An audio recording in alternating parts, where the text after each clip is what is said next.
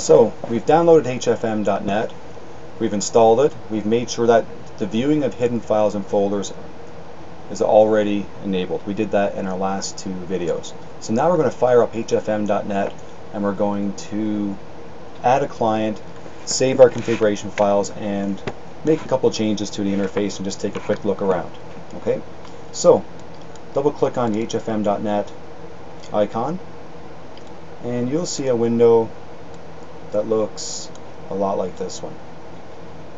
Okay, so there isn't a lot going on right now. So the first thing we need to do is we need to add a folding client. Now I already have a folding client running. It's one of my GPU clients, which is a client which runs off of my video card. So we're going to add that video card client. So I'm going to click the client tab here and click add client. And you'll see this window. The first thing we need to enter is the instance name. Now that instance name is whatever you want to call it. It's just for your own personal reference. For myself, I'm going to call it GTX 285.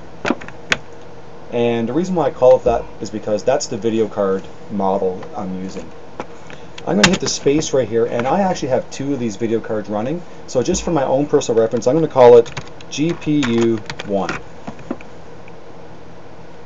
So in the instance name, which is anything I can call it, I entered in GTX 285, the model of my video card, and I call it GPU 1 because I have actually two GPUs running here. But you can call it whatever you want. Okay. Next thing is we need to go to our log folder, and we need to tell hfm.net where that is. And by default, that's in one of those hidden files and folders that you already need to have enabled to be able to see. Okay, and that was in the first video of the series. So we're going to click the browse for folder option here. I'm going to click on computer, Vertex SSD, that's my C drive. So you're going to go to your C drive. You're going to go to your users folder. You're going to go to your username that you use to install your folding client. And for me that's Christopher, so we're going to click this guy right here. And the app data folder and roaming. If you can't see your app data and roaming files here, it means that you do not have the viewing of hidden files and folders enabled. If that's the case, you need to go back to video number 1 and do that.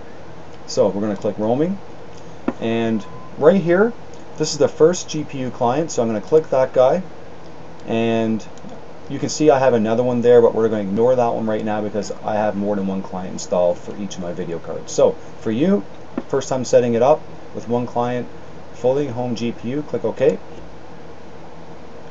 then click OK again. And if you look here, you can see under the status column, it's a green bar, and if I hover my mouse over that, it says it's running. So a green bar is good, it means everything's running fine. Okay. If you're running a big ADV client, it may show as blue. That's okay as well. Progress is 29%, which is good. The name, that's the name I entered myself. Okay, so that's that instance name. That might be something else depending on what you call it. If you scroll over here, what we're most interested in is time per frame, or TPF. The lower that number is, typically the better it is. The PPD is this one right here, that's points per day. 9020. The higher that is, the better it is. And if we scroll over here a bit further, we can see this column right here. That's the actual work unit, or WU, that we are working on.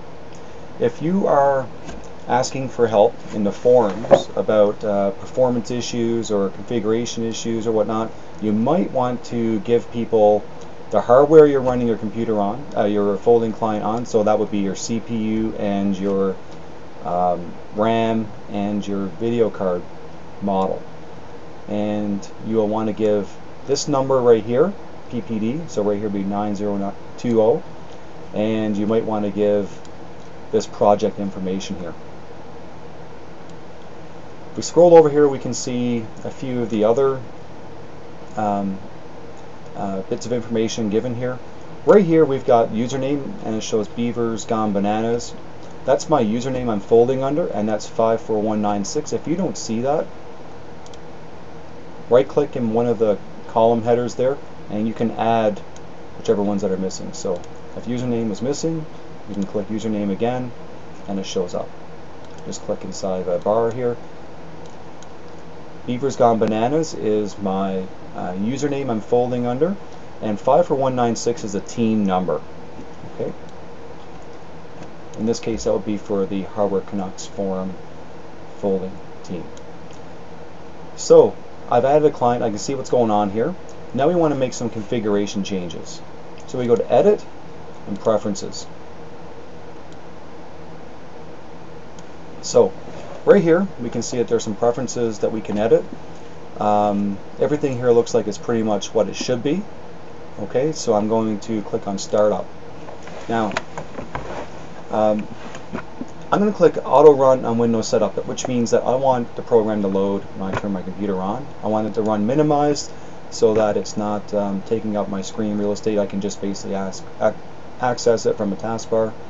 Options, autosave configuration when changed, and make sure the calculate bonus credit and PPD is checked off. That's especially important if you're running SMP clients or if you're running a big ADV client as well. Reporting, leave that as is. Web settings, okay, so you can enter in your Beavers Gone Bananas username or whatever username you're folding under, putting your team number right there, and right here is something called your Extreme Overclocking User ID. That number may not be known to you. There's a website that does a really good job of keeping stats, and that's called Extreme Overclocking, and it's abbreviated usually as EOC, like you see right here. Go to your web browser and head to the folding.extremeoverclocking.com.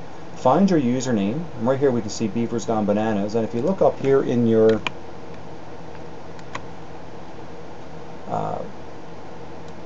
URL field, you'll see that there's a U equals and there's a number at the end. That number is actually your Extreme ID number. So minimize the screen, enter that number in there, hit OK.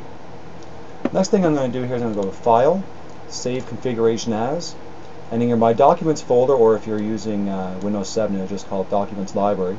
Give it a name, so I'm going to call this Bananas.